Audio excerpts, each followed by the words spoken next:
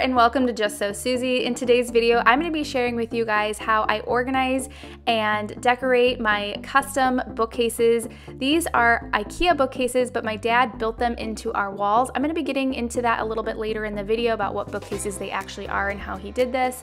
But first, I'm going to tell you we use this room for mainly homeschooling my 5-year-old who's in kindergarten and for the kids to just play in. So it's pretty bare right now. We're going to be decorating it more and more as we go, but the first project was to put everything in these bookcases and get it organized. So I'm going to be changing out this hardware. I'm going to be putting books in here, decorating it. I'm going to be sharing with you guys where I got everything.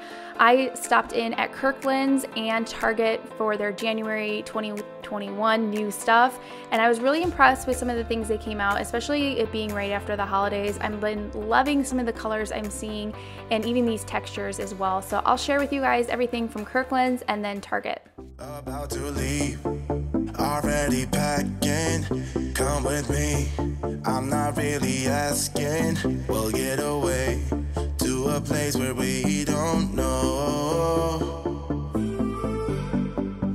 about to see the world in action, what we can be, life with no distractions, we'll get away, this is what we waited for.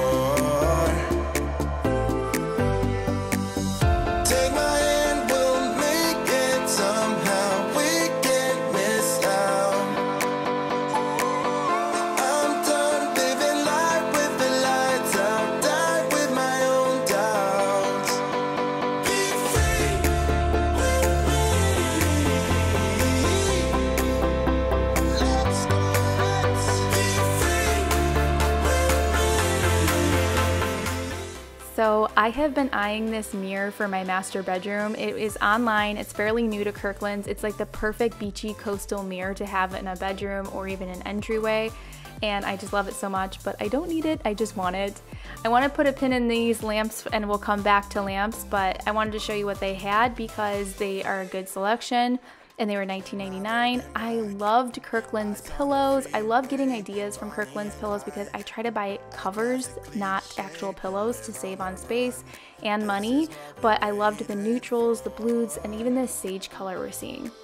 Then I went over to Target and I saw these lamps and I was like, oh my goodness, I love these lamps. They are these like pottery-like lamps that are very trendy right now. I ended up getting that one because my house is a more beach coastal vibe. I thought these were really good quality for 20 bucks. Definitely something you would see at Crate & Barrel or Pottery Barn, but for 20 bucks, I could definitely picture that on a smaller nightstand. And then these little guys would be perfect for a console table, an entry table, even maybe in the corner of a kitchen counter. They had so many florals and baskets and greenery. I'm just gonna let you guys take a look at what I found.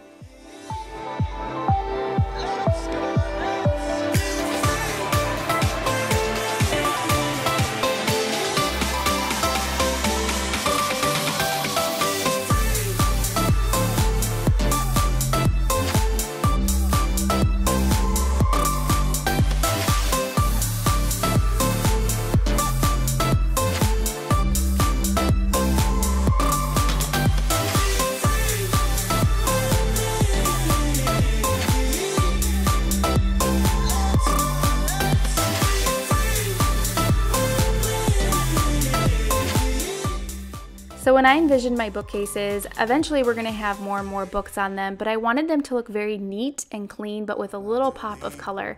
My house used to be very farmhouse, but now I'm switching it to more coastal. I picked up this plant. It was the terracotta clay that sold me on it, and it was only $3. I don't intend on burning this candle, just specifically using it for the color. And then I loved that plant as well because of the bottom, and I loved that blue that I'm going to bring into the room as well. I have to organize these books. Some of those are pre-K books and my son is now in kindergarten, so I have to organize those. These are his new school supplies I bought him for the new year. He goes through things so fast. Those crayons are from Target, but everything else is pretty much from the Dollar Tree. Even these bins are from the Dollar Tree. They had them in gray, so I'm keeping things very neutral. So I will show you guys how I organize everything for my son's homeschool.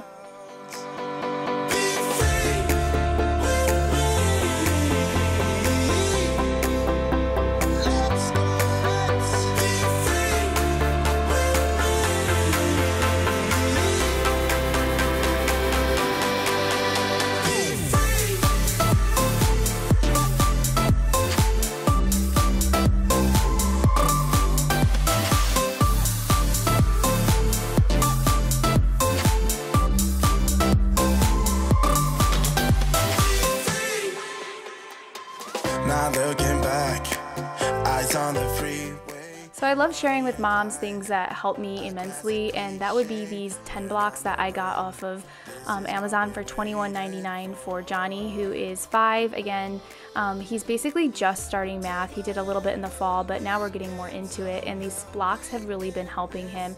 Such a good investment because I feel like they're going to help him in years to come as well. And then I don't organize my kids' crayons into color coded. I know that's totally a thing, but my kids are way too young. I have a 2-year-old and a almost 1-year-old, and the 1-year-old obviously doesn't use them, but the 2-year-old would just dump them out anyway.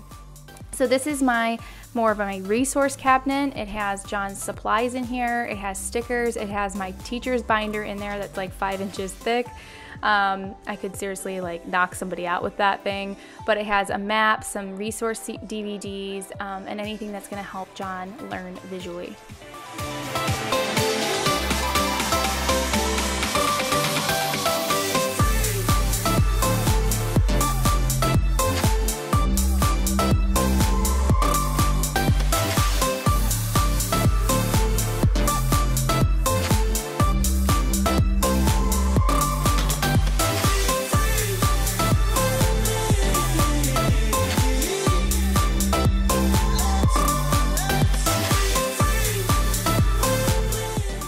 So I'm stacking the books that don't stand up on their own, but I wanted to share with you guys some of these books that he uses. My curriculum has some of the Usborne publishing books in them, and then funny enough, my friend sells Usborne as well, and I ended up getting a few from her too because some of these pictures are just so beautiful. I love the illustrations in these books.